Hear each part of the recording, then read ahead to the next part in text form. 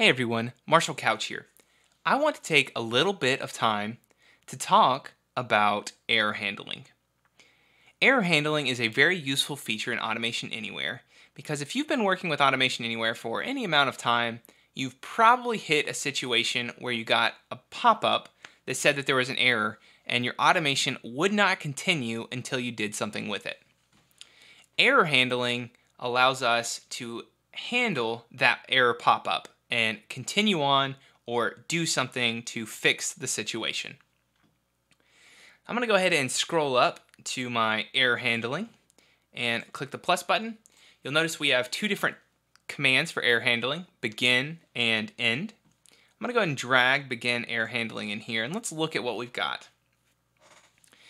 So the first thing is we've got the type of command. Begin is what we've chosen. That's really what we want to start with. We also can choose what we want to do in terms of continuing or stopping. Stopping a task will stop the current task. If you are running a subtask from a master task, it will only stop the subtask.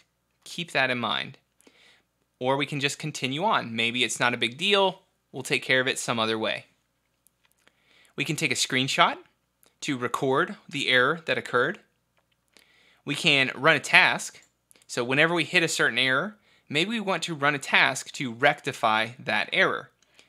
Maybe our error that we're expecting here is something about a file doesn't exist. Well, if that's the case, what we could do is we could have a task that goes and creates that file so that we now know it does exist.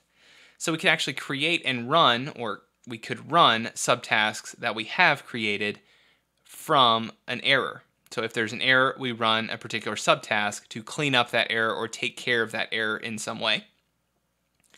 We can also log data to a file. Maybe we just want to record that the error occurred.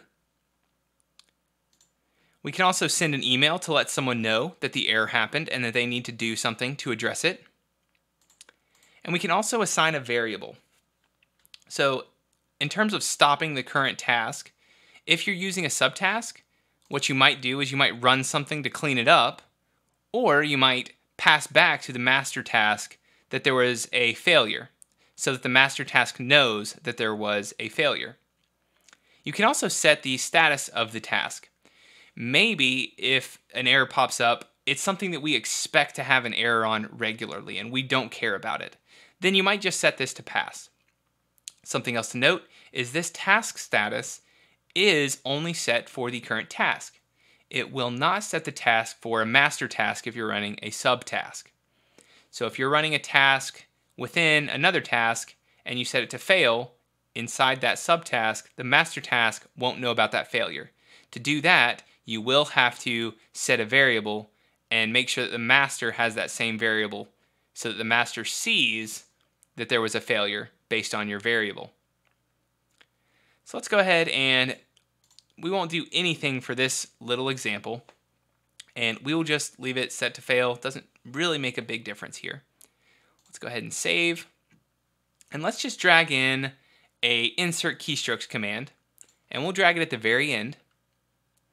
And what we're going to do is we're going to select the window of this window doesn't exist and then put an asterisk and save that. So it's going to try and find this window doesn't exist, but you guessed it, this window doesn't exist. So it's running down here. Automation Anywhere is going to pop up a dialog because right now our keystrokes occur outside of the error handling, so it's not going to be handled. So whenever this happens, there's going to be that dialog box and it's not going to allow this bot to continue. This bot will stay hung up on this error until someone clicks OK to let it know that it's been handled or seen. So I get this error and it's just gonna stay here until I click OK. For attended bots, that might be okay. Someone might be watching this and whenever this pops up, they click OK, they deal with it. But for unattended bots, error handling is extremely important. I'm going to go ahead and click OK on this. And I'm going to drag this into my error handling. Got to save that. And let's run it again and see what happens. This time, It's running over here on this other screen. Pull this over here. This time, whenever it pops up that window, it's going to handle it. And handle may not necessarily mean that it does what it's supposed to. Handle just means that somehow it was taken care of. That doesn't mean it was taken care of correctly. So whenever you're error handling, it is extremely important for you to think through, what do you need to do when a particular error occurs? Do you actually need to clean it up?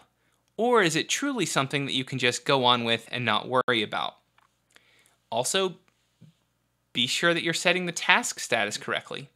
If you set the task status to pass and you don't do anything with the error, in control room when it's running unattended, it's going to show up as a successful run. And if people are looking in control room to see if anything needs to be done and it's just showing successful runs, nothing's going to be done. What you probably want to do is think through what needs to be done when this error occurs. Is it truly something that I can just click OK on and not worry about? Or do I need to send an email to someone so that they know that they need to go and fix this and take care of it? Hopefully find this useful. Thanks for watching. And we can see from that final run that the box down here is done. So my run did complete and I did not have to do anything when the error occurred because it was handled. I didn't do anything to actually handle it, but I just made sure that my bot was able to continue. So just keep in mind, just because you've got error handling around your errors does not mean that you're properly handling them. Hope you've enjoyed this. Hope you learned something. Thanks for watching.